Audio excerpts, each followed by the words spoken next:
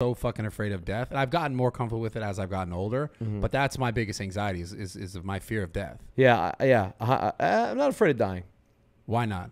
I want to know this. Because I've accomplished all my goals, and it's inevitable. I just feel like I haven't done enough.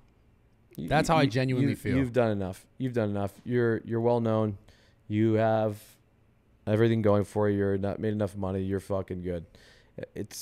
I always try. I don't set the bar. I don't care about, like, you know, a lot of people chase 100 million, 200 million, 300 million, whatever. I think it's just about, for me at least, I can only speak for myself, I'm just so about the game. Yeah. I don't even care. But that's what I'd miss. Like, for me, it's not so much the money. It's more like, I know that I've had, like, the way in which I was able to make money, I've been grateful enough over the years that it's been through a means of, like, yeah, I did, like, the crazy shit on the internet here and there, but, like, when the people who are really supporting me and I'm seeing and I'm talking to those people in person at, like, expos or events, or they come to my gym, they're always telling me something really meaningful. Like, yo, I watched this video and you changed my life, or I saw the podcast and I appreciate what you're talking about. And these things are making me think about this possibility for my own life.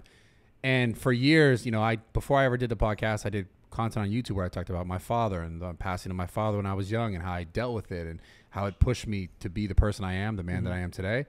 And having those reactions with people who they're telling me, yo, when I saw this, I didn't kill myself. It's the best. And that's the thing that I want. I love that. I want to give as much as possible. That's why I feel that. like I talked to Kid Off Suicide. I talked to Kid Off Suicide fucking a month ago. I got a DM from this motherfucker. Not motherfucker. Excuse me. Sorry. Oh, it's all good. I got a DM from this fucking kid, and I just, you know, you get a lot of DMs. Yeah. You know, it depends what the content you're posting, but, like, you know, you get a lot of DMs, and I just scrolled through, and this guy was just like, this kid was like, I'm gonna kill myself. Yeah. And I was like, God, I can't leave this on fucking red. I just can't leave it. So I responded. I said, is this a real inquiry? And he was just basically like, you know, I think he said something like, yeah, blah, blah, blah. And I was like, what's your cell phone number? Because I was like, fuck it. And so I picked up the cell phone and I called him out of the blue and FaceTimed him. And he was like broken down, crying, fucking whatever. And the reason, you know, back to your point of just like the power, believe it or not, of like what we have is amazing, because you never know what you can change somebody's life. And I've been communicating with this kid, you know, for a while now. Sometimes it gets a little, you know, he's hitting me up a lot now, but at the end of the day, it was a real thing. And, you know, that's why I always love to engage with everybody. Like, I am a DM assassin. Yeah. I will go and I will talk to every single, if you're dumb and you're fucking stupid and you're offering dumbass like criticism that's dumb, that offers no value, that's not really there. If somebody gives me constructive criticism, I'm open to it. I'll sit down and like, well, why do you think that? Sure. How can I get better? How can I do that? But if a bunch of people are just blasting dumb, saying dumb shit, you ignore it. But yes, that's what I'm saying, man. It's just, I feel like the responsibility I have is so, it's greater than me at this point. Like, I have so many stories like that. I have one specifically with this guy who was going to help me building the gym out in Austin. But this guy, he was on Twitter, and the guy's like, something talking about killing himself. And another fan of mine messages me and says, yo, you should try to talk to this guy.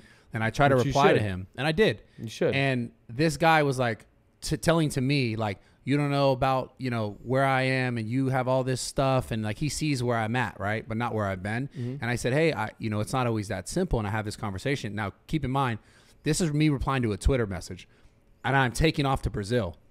So my last message with this guy was like, give it more time. Trust me. Like, it's going to be okay. You'll see the light, right?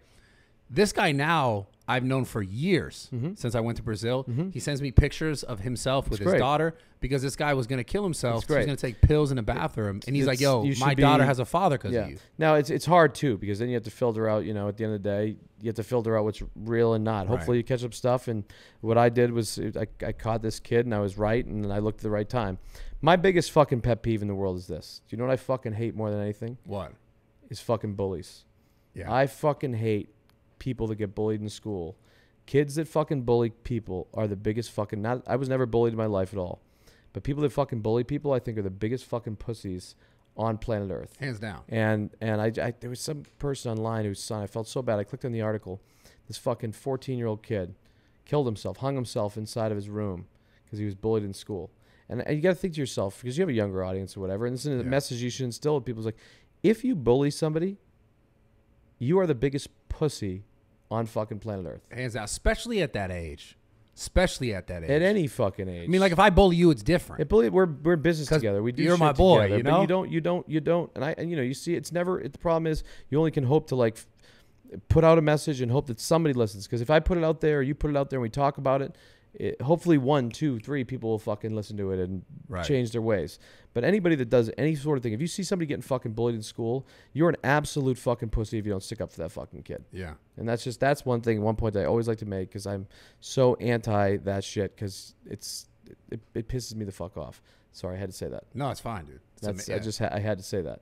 So have you had any other interactions with people where you feel like you've gotten like real fulfillment in it, like purpose? Because that's the reason why, like, I have this. Again, if we're talking about my fear of death, well, as an overall topic, I was just, I don't know, like you said, I feel like I have this responsibility. We have this responsibility to talk about these kind of things. Right. And I feel like now it's so much greater than when it was then, that it's like, that's where my fear is derived from, is like, I don't want to not be able to have these sort of conversations that actually help change, because it's not as relevant as it is. Like, not everyone is using their massive platforms, like rappers and all these people. They're not being like, yo, let's talk about some shit that really matters, right? Because it's not their brand, or it's not their whatever. By helping people, though, it could be as simple as this, because you don't get overwhelmed with it too much, because everybody is going to DM Bradley Martin, everybody's going to DM Kyle, and everybody's going to be like, I need this, I want this, I feel like this way, I'm depressed, I need that stuff.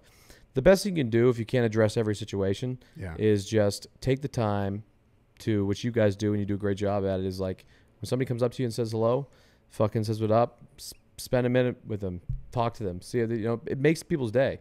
Yeah. You know what I mean? And just fucking, that's what I try and do, is I'll anytime I run into somebody, I ask about how they're doing, ask about their fucking life.